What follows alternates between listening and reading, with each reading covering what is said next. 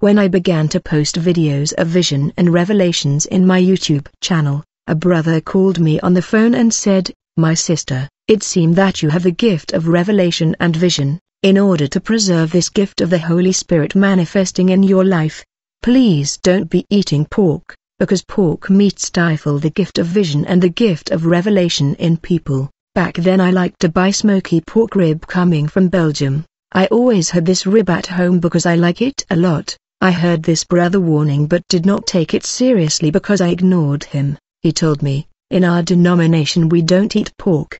But since I was not convinced, I said the pig that were possessed by demon all die in the water. I don't see a problem eating pig. I said maybe this brother is right, but I don't really know if I am wrong to eat pig. I eat pork but don't see any stifling. I continue to eat pork meat. I was cooking these pork rib when I remember the word of this brother, but the way I remember his words seems like his words began to act in me. In the next occasion when I ate pork rib I noticed stifling and suffocation. When I noticed it I pray and rebuke heaviness. I rebuked suffocation and stifling that I was feeling, and it went away. In that week I was having conversation with the Lord almost every day and regularly, but when I ate the pork rib I saw that the communication with heaven was stopped. Upon this realization, I initiated 3 days of fasting and prayer. As a result the heaven was opened again, and I began to hear the audible voice of God.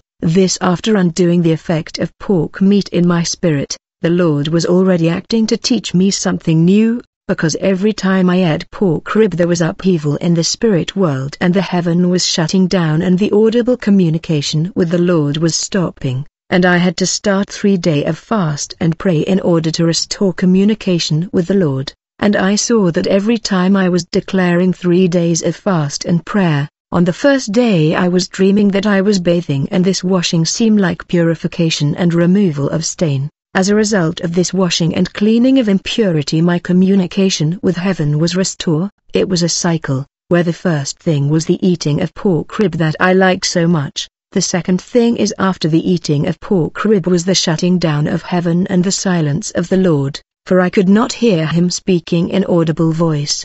The third thing is that whenever I noticed the heaven was shut down, I would start 3 days of fast and prayer for the restoration of communication with heaven, and every time I begin this 3 days of fast and prayer I would dream that I am washing and was being clean from impurity, but I failed to understand that the dream of washing and cleaning in these 3 days of fast was not necessarily a good thing. In truth the dream of washing meant that I was being cleaned and purified from a stain and impurity, contracted by the eating of pork rib. I was happy to see that I was washing in the dream because God was purifying me, but I failed to ask the question, why did I need purification in the first place, and what is it that made me impure and stained? I came to understand that I was being stifled and stained by pork meat. When I understood this truth I decided to test God. I cook the pork in order to eat it and see what will happen. What happened after eating pork meat is that despite my prayer the audible voice of the Lord stopped.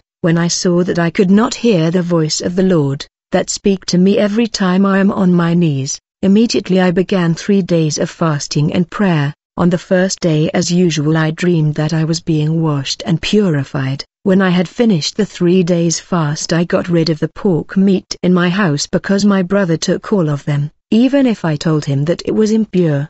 After getting rid of pork meat in my kitchen, when I fasted again for 3 days, I still dream on the first day I was being washed and cleaned from impurity. I said in myself, I already got rid of pork meat in my house, why am I being washed and made clean from its impurity? Maybe this dream of washing has nothing to do with pork meat in the first place. When the 3 days of fasting ended, my brother who came to visit me went to the kitchen and said to me, "Big sister, I still see a sausage in your fridge. You said you don't eat pork meat anymore. Don't you know that this sausage is made from pork?" When he spoke that way I understood why I dreamed that I was being purified even if I already got rid of pork meat. Really there was no more doubt anymore.